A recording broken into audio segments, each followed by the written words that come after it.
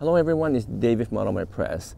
You probably heard the term GigaCasting or GigaPress a lot these days, and you're probably wondering exactly what is that and what benefit does it provide for us consumers who are buying cars, and what kind of benefit does it provide for automakers who are trying to incorporate this new technology or new idea. As you know, I'm an engineer, but more specifically production and manufacturing engineer who were really involved intimately with manufacturing of body panels and body structure. So I understand this intimately, and I'm going to try to explain to you in a very simple way exactly what is a GigaPress or GigaCasting and why is that taking over the world of automotive engineering. Let's go. Welcome back. So I have the hood of my 2023 Lexus GX open here so you can see the engine compartment. Now unfortunately, because the engine bay is so full of things, including the engine itself, it's a bit hard to see, but what's happening is that underneath the engine there's a cradle that holds the engine in place, and there's a whole this structure in front of it and behind it that essentially make up the front part of this vehicle, so that when you get into an accident, that structure will absorb the impact. This hood will bend like accordion because it's designed to do so. Right here you can see the actual indentation, and all that is designed to give you a safe environment. But at the same time, that means all these little pieces, as much as 50 to 100 pieces, have to be welded together to create this structure that forms the front part of the vehicle.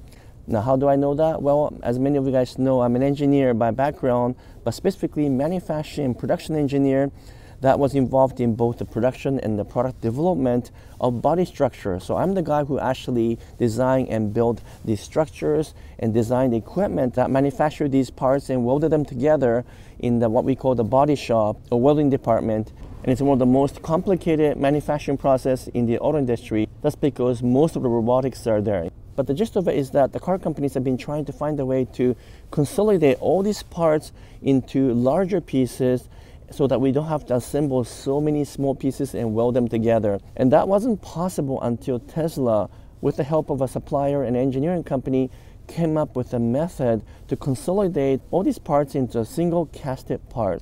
So that's why we call it GigaCast, because it's a one large casting that is designed and built by a large equipment that is called GigaPress. GigaPress is extremely expensive and a very capital intensive equipment, so it's not like someone can just go and buy it and create a GigaCasting. And that's why it took Tesla many years to figure this out. But eventually they did, and they were able to put all these small pieces together into a single casting, which is stronger, more durable, much cheaper to make, but most of it was much faster. Instead of taking 15-20 minutes or even a half an hour to assemble the front section of the car, the GigaCasting can create this in just a matter of seconds, and therefore shrinking the manufacturing time by a substantial amount. So now almost all the car companies are interested in doing this, including Toyota, which is planning to incorporate the first GigaCast in its future electric car.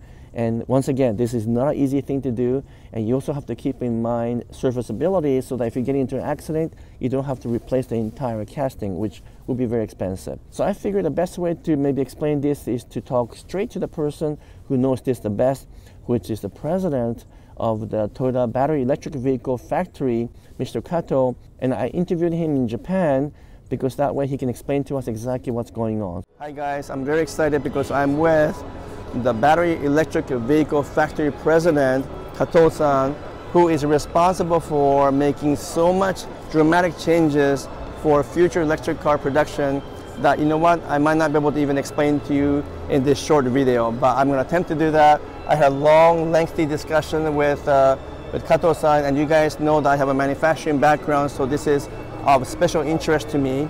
But first, I just want to thank him for amazing explanation today. And he's going to kind of give me emotional support by standing here for me. But a couple of interesting things. You guys are hearing about this so-called GigaPress manufacturing, which is transforming the automobile manufacturing by eliminating a whole bunch of small parts that are being put together and changing that over to a casting method where you pour aluminum into a cast and then you create a single piece structure that will replace many parts that were welded together. However, there's some misunderstanding based on what I spoke to him about, and he's pointed out that, for example, there's a front and a rear section for casting. But I asked a question as an example, what happens if you get into an accident and your casting is, basically damaged, because you can't replace the whole casting at a repair shop afterward.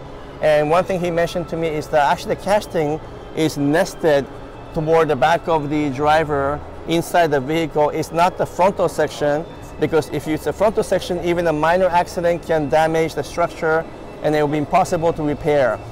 So actually it is the inner structure, what we call the front end or front under is a proper term, and it's just behind the bumper, just behind the wheels, but in front of the dash panel, and it's structurally very important because it holds together the front end, giving you that important agility and important stability when you drive, but the parts are embedded behind some other parts, including the bumpers.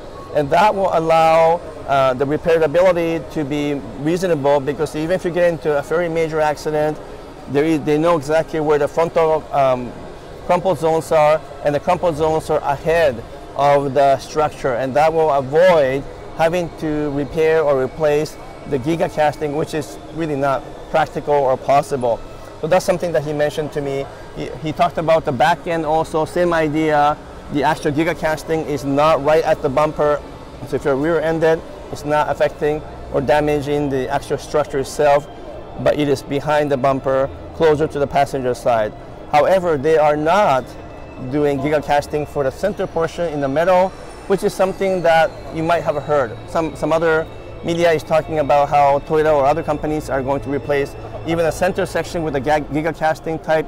That is not true, because center portion is combined with a battery, so it doesn't have to have a GigaCasting to save money and time, because it's not a whole bunch of little parts coming together anyways. But instead, the battery itself can become the structural reinforcement, if you will, and therefore the battery itself and then also some other material surrounding it will form the baseline for the center portion. Unfortunately, he's not able to tell me exactly what the method is for manufacturing the center portion yet, but he confirmed it doesn't have to be casting at all. So that's, first of all, very interesting thing he said.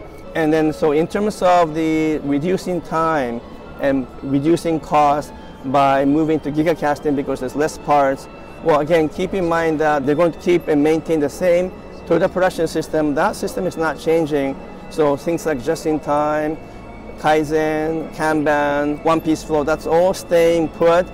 They're not changing that by moving to a GigaCasting. However, you have less number of steps, because the GigaCasting in the front and one in the back will replace many, many parts, and therefore we will reduce time altogether. But essentially, they're going to continue to use the tried and true Toyota production system, because that is the most effective and the most efficient system. So he wanted to emphasize that because they have years and years of experience with lean manufacturing, what we call agile thinking these days, and Toyota production system, they're able to change dramatically to a different type of product development, because the Toyota production system is there as a backbone to the new way of thinking. For those of you who are familiar with the Obeya concept, you might appreciate this. Obeya concept is bringing together different functionality from different departments to come up with a singular vision for designing and product development and also manufacturing method. And that's what they've been doing for a long time. However, they come together in Obeya room, discuss a whole bunch of ideas, but then they used to go back to their departments or their places where they came from. Could be different building, could be different location, and they have to then figure things out again and come together again for further discussion.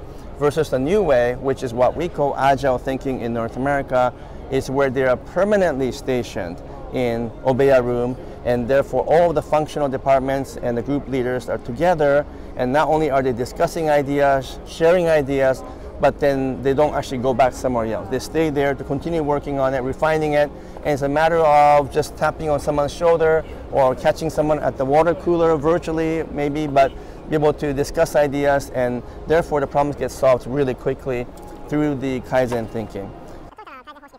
So therefore the Kaizen system is enhanced through the Obeya system, through the agile thinking, and that is going to speed up the manufacturing for future electric cars, and that's what this is all about. Super exciting. Hopefully I can share with you guys more. For now, I'm going to sign off. Let's thank Kato-san, again, for all the great work as a president of a BEV factory. What an honor and what an important position that he has. Thank you so much. ありがとうございました。ありがとうございました。